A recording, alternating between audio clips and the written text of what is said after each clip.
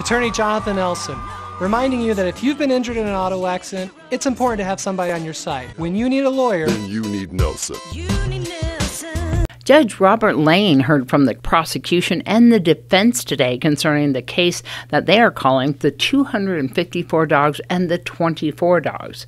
This case appears to have involved many more dogs than originally thought, as learned today by News 25. Nye County Sheriff's Office Detective Morgan Dillon told News 25 that when the Est Alpha Kennel property in Amargosa was searched on August 23rd, that there were dogs that were missing feet. Detective Dillon said Est Alpha Kennel's caretaker, Oksana Higgins, was at first attempting to cover the dog's feet and then behaving like it was not a big deal. The officer also said that Vasili Platunov dismissed the maimed and tortured animals as well when talking to him about the dogs, even the one that originally started this case that had a limb missing. Dogs were in poor condition with sores all over their bodies from lying in urine, some with maggots on them, and even in their eyes. They had open wounds and injuries, were starving and neglected in extreme temperatures. He said that puppies were inside the garage area that had no airflow and appeared to be deceased. The officer said Higgins had to poke them to get them to respond with little movement. Many animals had parvo and some euthanized. There are all types of disease and worms on the animals that are not purebred but mixed breeds. Armenian Gamfer, or Charka Caucasian Shepherd, and Russian Caucasian Shepherd. News 25 learned today that a crematorium in Las Vegas has cremated at least 88 dogs in the past few months from Est Alpha Kennels.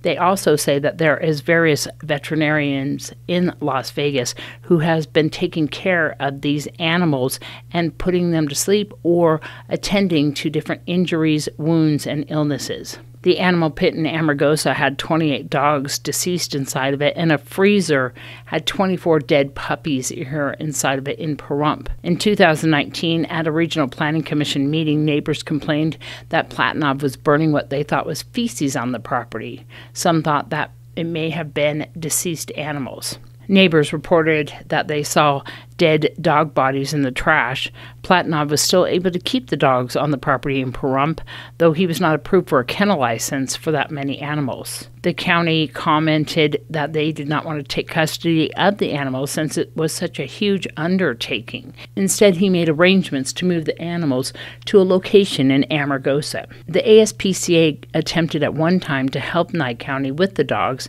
but that request was rejected. Today, Judge Robert Lane said he wanted to give Platunov's attorney, Tom Gibson, more time to respond to the allegations against his client.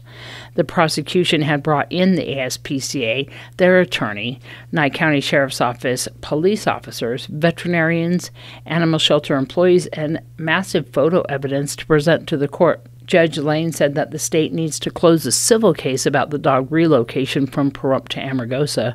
The new civil case is concerning the custody of the animals. Attorney Gibson said Platunov has sold a few of the dogs that are currently under the care and custody of the Nye County Sheriff's Office, and that he has already collected money on those animals. The judge has set an evidentiary hearing for September 29th at 8:30 in the morning, and the criminal case arraignment for Vasili Platunov and Oksana Higgins will be October 3rd at 9 a.m. in the Beatty Justice Court. Yeah, I'm not quite sure the context that you plan on admitting evidence is, because this isn't an evidentiary hearing, but we'll get to that in a minute and find out why you need an exhibit book. Well, I thought we were going to talk about the law, but you tell me what we're here for, Brad. Okay, I thought it was a hearing on the condition of the animals, what Nye County Sheriff's Office investigated, what they found. So under 574, the court would order a forfeiture, as it were, to the Nye County Sheriff's Office. That was my understanding and purpose of the hearing today. We had 2 or 3 years worth of hearings on a civil case regarding the dogs being in Pahrump. Too many dogs in Pahrump, and it wasn't zoned for it. So Tom went in front of the commissioners, and knowing Tom, he probably went to the feds and all kinds of stuff. I imagine you did, trying to say, hey, he should be allowed to have all these dogs in Pahrump. And it was in front of me civilly, and we said, no, you can't have the dogs in Pahrump. Right. And then over the next 2 or 3 years, we had multiple hearings of you guys saying, oh, he's trying to move the dogs, he found a property, he's got people who are helping him, and install, 6 months, 4 months, 6 months. We had all these hearings. And the record should be clear that in that time frame, nobody ever once said to me, there's problems with the dogs. We have recent contracts up to like 2 to 3 months ago where they just hadn't, where the dogs had not been delivered yet. And it was not for anyone playing games with the court or with Mr. Platunov. These are actual purchases, because that's how he makes his money. He sells these dogs. And I'll wait for the evidentiary hearing, but mind you, a lot of the problem here was as you correctly pointed out, Judge, this went on for a long time, but as it was going on, the first couple of years we were tied up in federal court, so nothing happened.